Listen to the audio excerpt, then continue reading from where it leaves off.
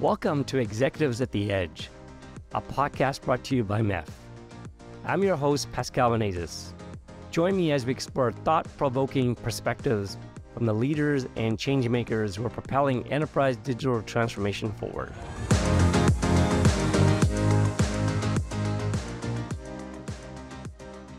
I'm so very excited to have Declan Ganley, CEO from Rivada Networks, join us on today's Executives at the Edge. Today, you're going to hear about a very revolutionary idea about a new kind of internet, which they're calling the Outernet in space. And it's a very powerful idea. So Declan, with that, welcome to Executive at the Edge. And if you don't mind, give our listeners a little bit of an overview about yourself, but more importantly, about the company and what you're doing in this Outernet area. Sure. Now, thanks for having me. Great to be on. Executives at the Edge. I like to think of myself as someone who has been an executive at the Edge for a long time. I'm an entrepreneur. I'm Irish, CEO of a US company, Rivada Networks, and a German company, Rivada Space Networks. Rivada Networks has been focused for a good number of years on sort of defining what will be the next era of communications, not in a small step, but in a very big step. And part of that jump, that revolution that is underway and that we are leading, is the creation of something called the Outernet. We're calling it the Outernet, and that is a distinct and separate, much more secure and faster network of communications that is truly global, and that can connect any one part of the surface of the planet to any other part of the surface of the planet without having to touch the internet. To do that, what we have designed and innovated for is the creation of a low Earth orbit space-based constellation that is made up of 24 orbital planes in polar orbits at 1,050 kilometers altitude, and we'll be putting 600 routers into low Earth orbit space. They're satellites. Each one of them will have 4 lasers, creating a mesh. Think of it like sort of a fishing net cast around the whole planet, including the poles. So from pole to pole, right across enveloping the whole planet.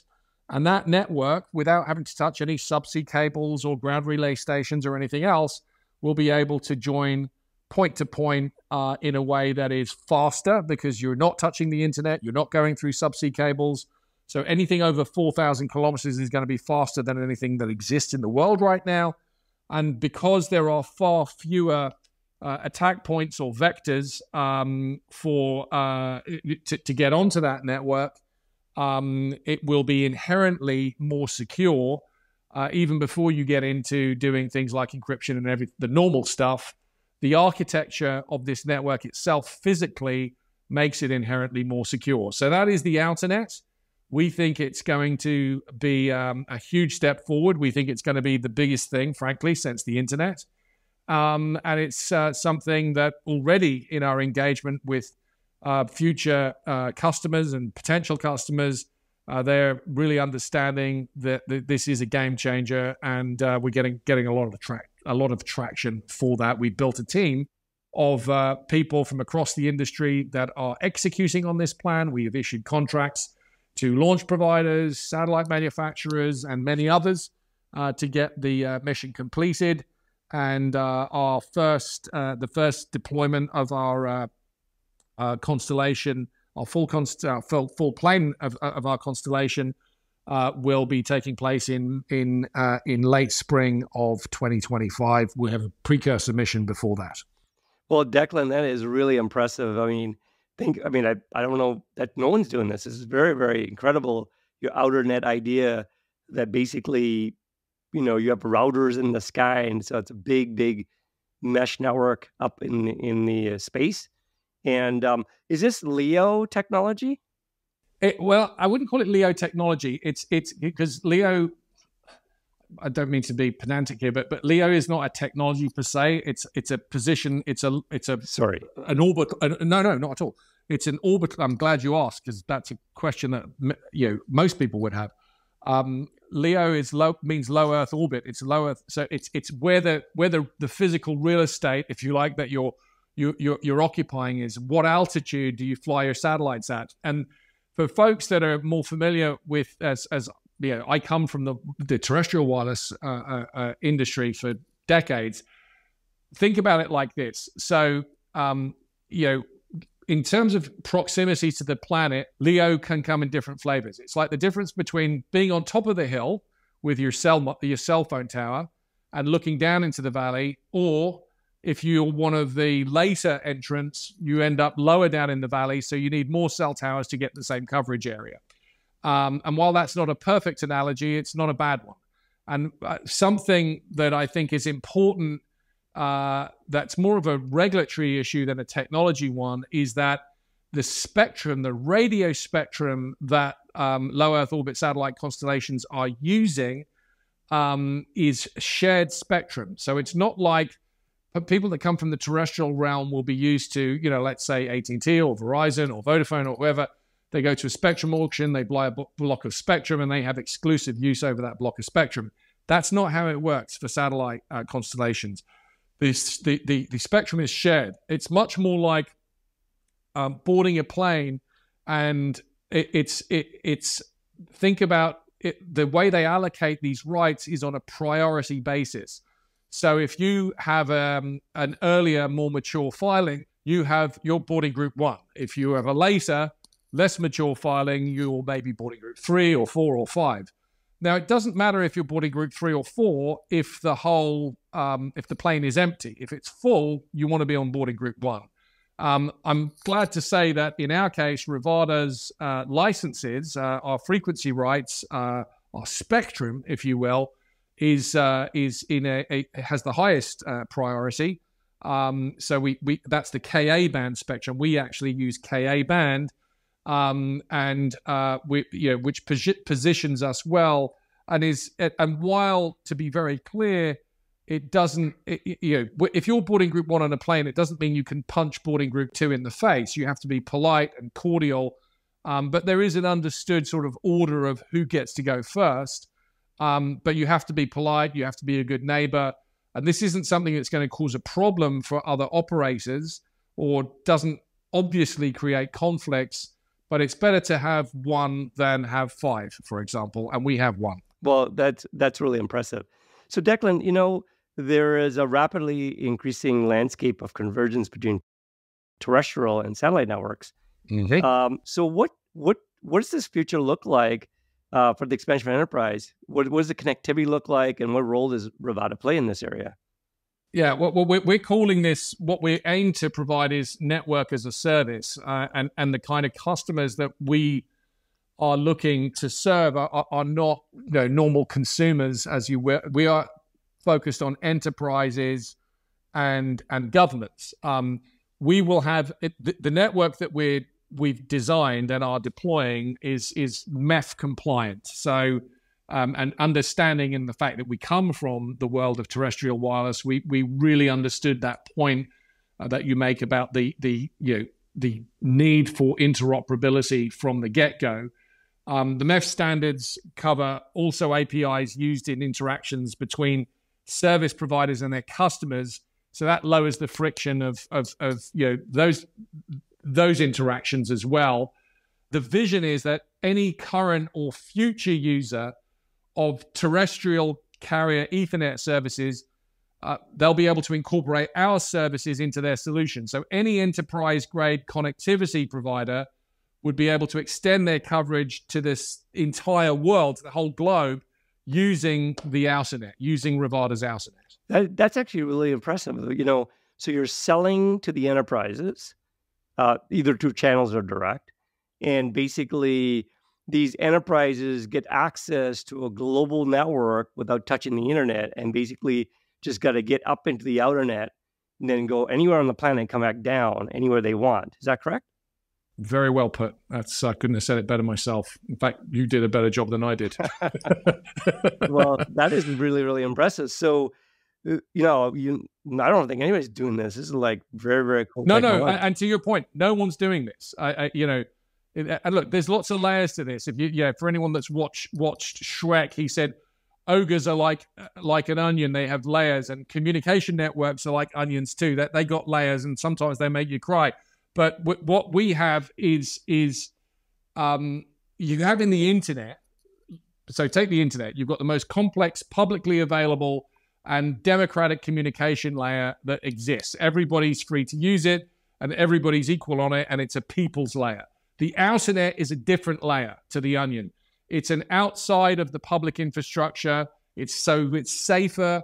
It offers guarantees of quality of service. So we will be able to do to get a QoS guarantee like that's going to be great. And it's an enterprise and government layer. So we're another layer to the communications onion. I think this is probably going to be the most important layer since the internet.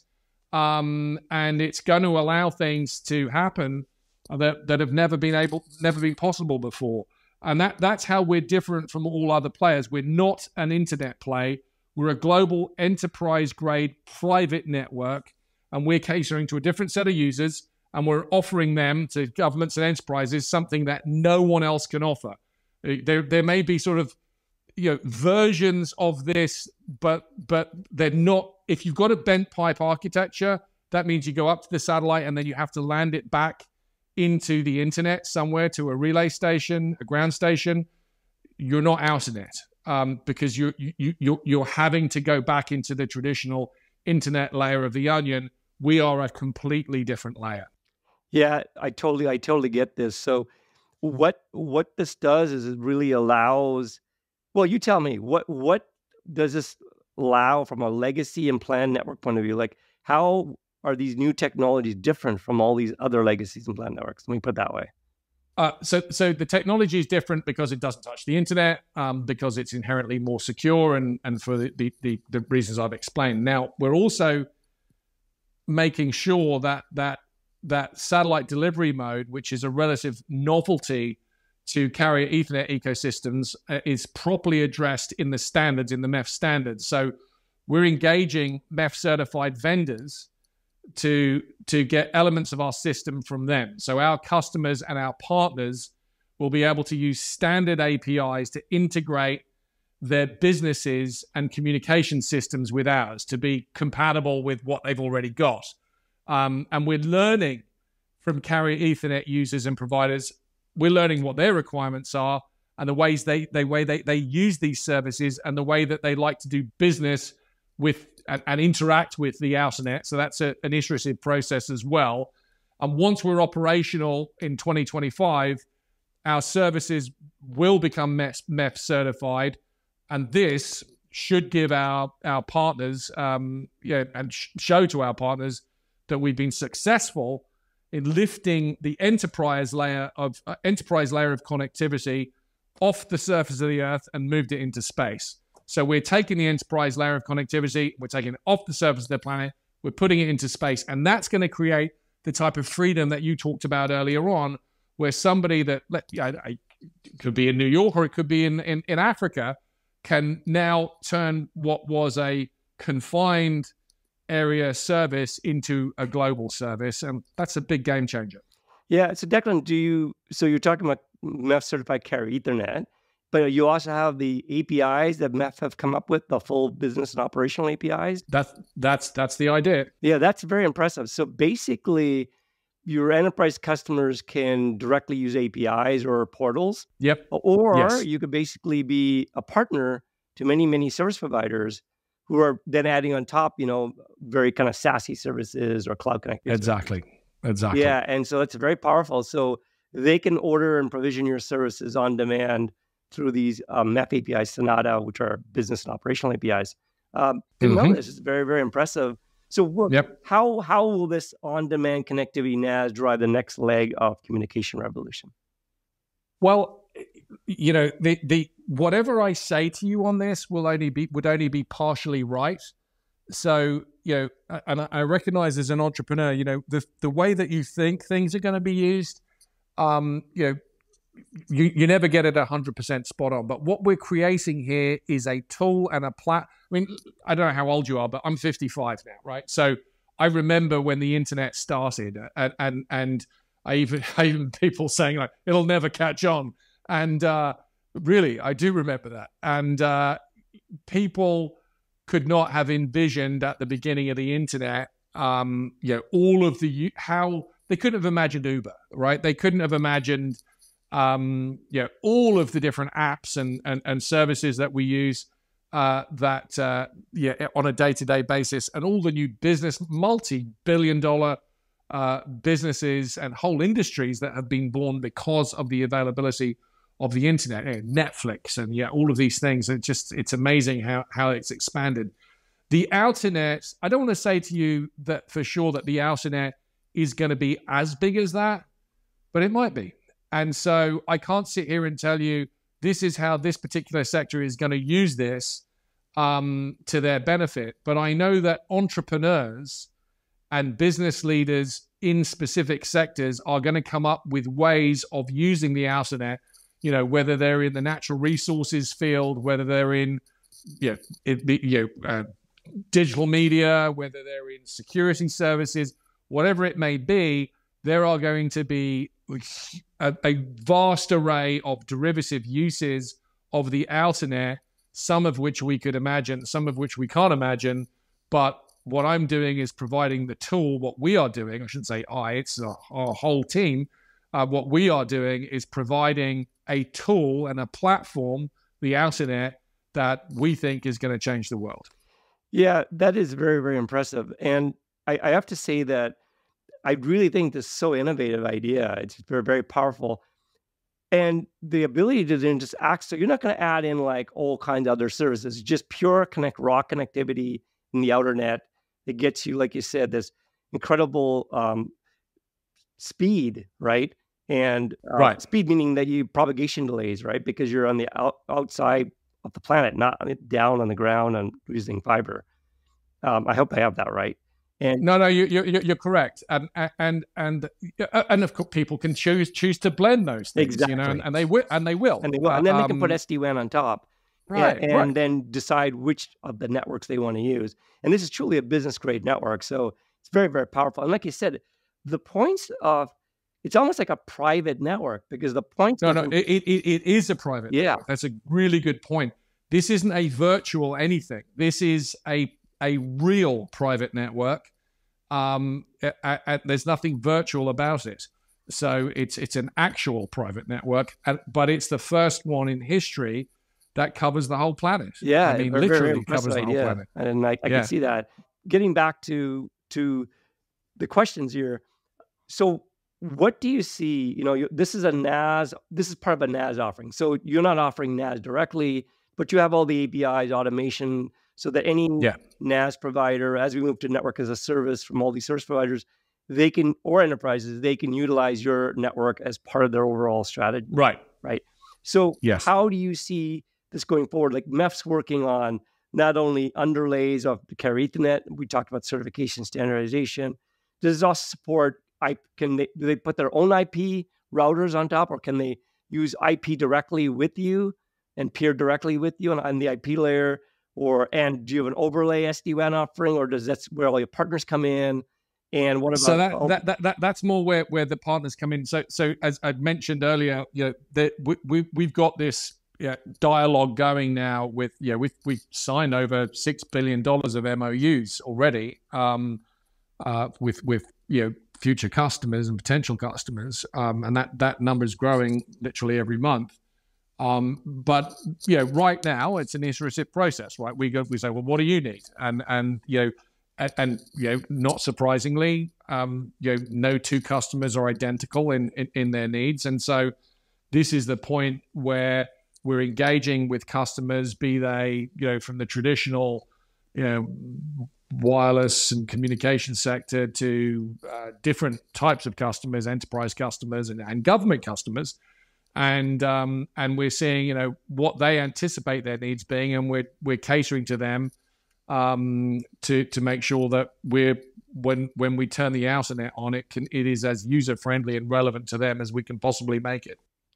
Declan, you're spot on, and I don't know if you know this, but one of the things I think we see a lot of enterprise customers asking to the service provider community is give visibility, give observability capabilities. And so I think that as you make this available, MEF's operational APIs become very powerful.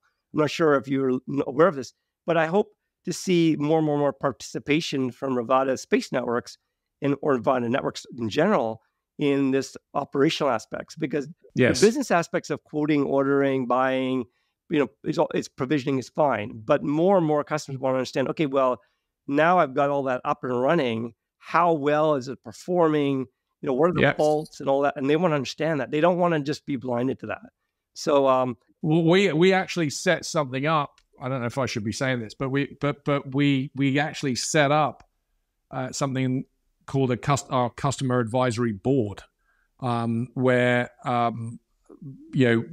key future customers have actually gone on to an advisory board, and we're getting really active input from them, and they hugely appreciate it. This is such a revolutionary, offering, technology offerings, whatever you want to call it, and the fact you're doing it from space is even powerful. So, Declan, thank you for your time. I think this was such an incredible, enlightening episode for me. I had no idea Rivada Space Networks or Rivada Networks was doing all of these amazing, cool ideas and technologies. And certainly, being an entrepreneur myself, I can really appreciate, from conception to actually, or inception, to actually basically just drive this and the amounts of complexities and to get this all up and running for the Outernet. And there are so many things you have to do. It's been wild. It's been wild. It's been absolutely, it's been wild. It's been exciting. It's been bloody hard, and very, very fulfilling. And, we've had more than our fair share of luck as well into the mix. So all of those things are necessary, and they're all ingredients to success. And without sort of trying to sound like this is a platitude, but this is the kind of the biggest part of the luck that's been involved here, is that we have managed to put together a team. A team has come together here of extraordinary talent from around the world. And that team meant that we were able to surmount obstacles that otherwise would have been insurmountable for others. And it's that dynamic. The